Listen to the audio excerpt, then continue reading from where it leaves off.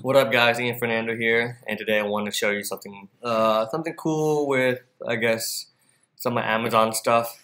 What I want to show you is how I'm sourcing and how I read certain projects or products. I use two plugins.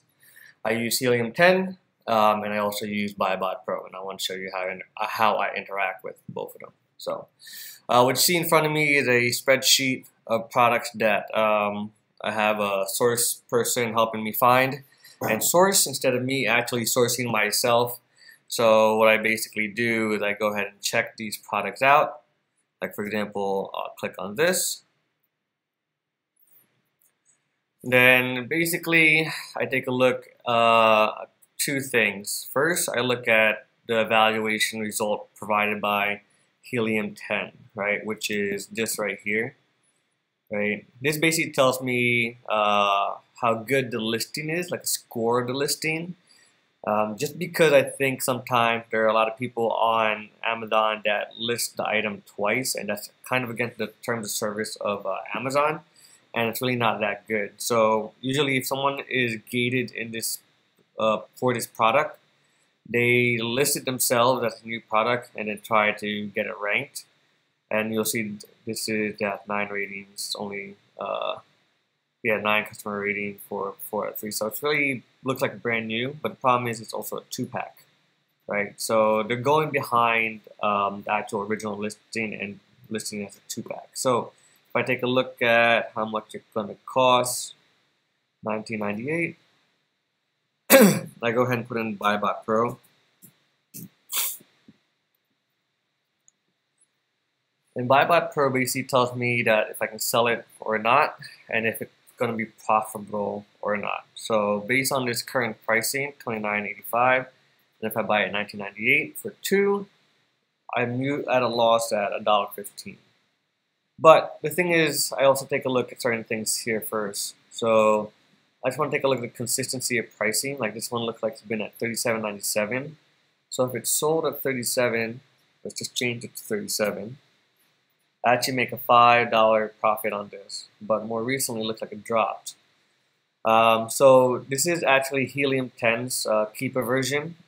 They actually pull this data themselves and rank it themselves. But then I take a look at the 90 days. It's been pretty high. $39.99 is at peak. Oh, $47.32 is at its peak. And I take a look at the year. So most of the year is at 29. Average is around 29, so I'll say $28. Only when it was out of inventory is where it actually costs a lot of money. And I guess when inventory came back in, price started dropping. And you can see that by also comparing this Helium 10 graph to BuyBot 10's information here on the competition analysis. And you can see how many people have it in stock.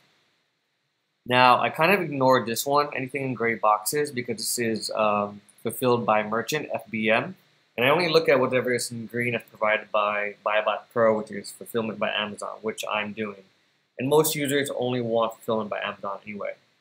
So this one's listed at $29.85, the lowest, but this one's at $36.89. So if I change this price to $36, I actually make $4.80. I'm still above my my markup. Well, I'm actually below 25. Should be my main thing. And then I take a look at the estimated calculators. So out of here, the average sales for this month should be 39. In stock's about 1,000, but everybody has. But look at just FBA. Okay, so we might be able to share it. So I might be able to look at it. And then next thing I take a look at is BuyBot Pro's graph, and they actually pull from Keepa themselves. And they actually gives you the graph here that's colored, meaning that it's always being bought. So every day this product's actually being bought. Just because the BSR is actually at 32, which is very, very high, I think it's a good product to buy.